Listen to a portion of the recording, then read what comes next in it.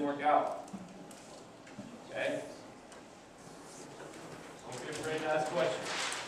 I will be watching you more, so this is the time to ask. Okay. So let's talk about communication. How to communicate, why we communicate. So why do we communicate? Answer that. Why does a goalkeeper communicate?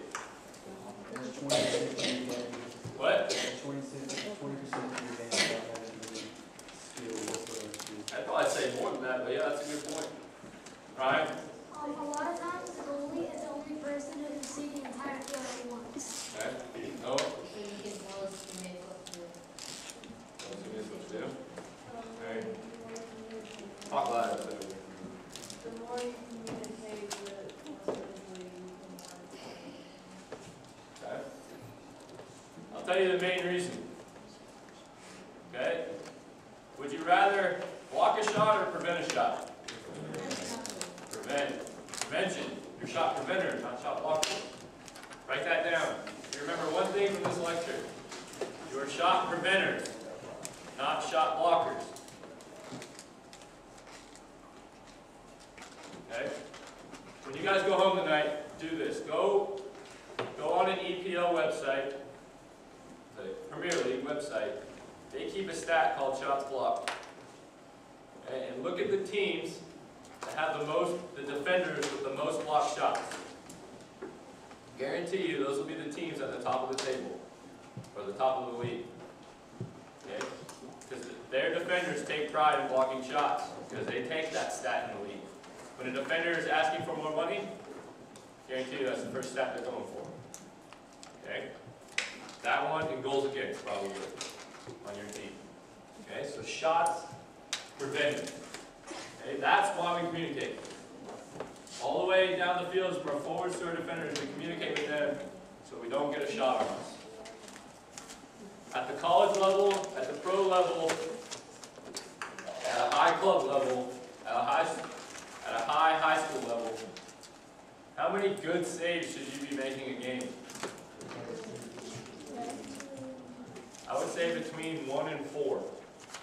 4 is a little high for me, actually. Probably between 1 and 3. You should be making a career out of making 1 or 2 good saves a game. Right? The rest should be routine, right at you. Making it predictable. Okay? When they're about to shoot, if they do get a shot off, making an offender force them on an angle that you know you're going to be at. Okay? If you don't talk, the defender's just going to defend how he knows how to defend. Right? If you do talk, you can force the shooter into a situation where all you have to do is catch the ball. You don't have to dive, move, anything. Okay? When I recruit, this is the main thing I look for. When I recruit for Winthrop. If you can't do this, I'm moving on. At that level, and like I said, at a high club, high school, college, pro level, everyone's a good shot stopper. All that stuff we work on is for 1 or 2 shots a game. That's it. This is everything.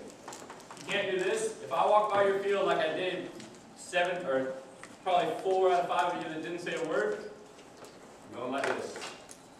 Going on to the next field when I'm recruiting. I don't want you. Because this is an attitude. I can teach you a little bit, I can give you the basics, but if you're not willing to do it on a consistent basis for 90 minutes, or however long your game is, I don't want you. That's your job. This is your job, to prevent shots. Prevent shots. So important. Okay, so the next question I'll ask you is, when do we communicate? All the time. All the time. All the time. For 90 minutes or however long your game is, you're communicating. Okay, so what's the difference in our communication? This is half field. Let's just say this is half field.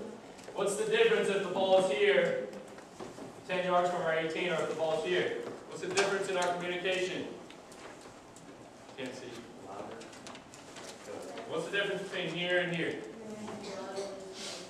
More urgent. More urgent. Louder is not, sure, a lot of you are loud. Okay? But there's a difference in the tone of your voice, or the inflection of your voice, or the urgency in your voice. It has to be there. If you talk the same the whole game, your defenders are going to get bored. They're going to stop listening to you. You're going to sound like monotone, like a buzz. Okay? They're going to hate you. Okay? When the ball's on this side of the field, what should we be focused on? Positioning your what? Your back four, your midfielders? Talk louder. Speak up if you're going to say Everybody. Can you communicate with everybody if the ball's on this side of the field? No. Effectively? No. Do we need to tell the forwards what to do? No. I mean, very briefly, maybe if he passes it to his right back, maybe we tell our forward, keep them one way. That would be the most you need to say to your forwards. You don't need to yell at your forwards to shoot the ball. Okay, you're wasting your breath. You don't need to tell the forwards when to pass the ball. You don't even need to tell the midfielders when to pass the ball. You can tell them who's open, but don't yell shoot, don't yell pass. That's their job. Your job is to make sure when the ball's on this side of the field that your back four is organized, or your back three for you younger guys. Okay? You need to make sure they are ready for whatever. When we turn the ball over or get a shot on goal, those back four need to be ready. Most of the time they're going to be facing two guys. So these two circles will be against our back four. If one of our backs goes into the attack, now it's 3-on-2. Now it becomes even more important that we talk to those backs. Okay, so what types of things, if the ball is on this side of the field still, are we saying to our back four? Give me some examples. I want to hear from some of you younger guys too. Push up where? First of all, let's go over something else. How should we communicate? Other than the inflection of our voice, what are some characteristics of our communication? Positive. Positive, that's a good one. Is it always positive? Should it always be positive? No, probably 98% of the time, it should be positive. There is a time where you can be negative, and we'll go over that. There is a time where you can be negative and demand something out of your players. So give me some other characteristics.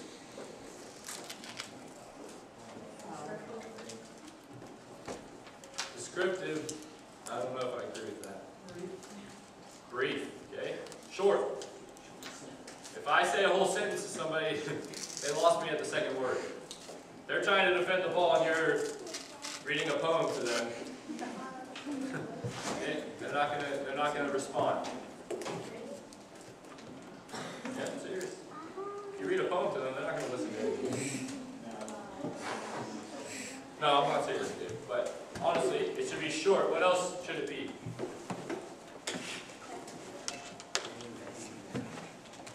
This is part of communicating, talking so people can hear you. Effective.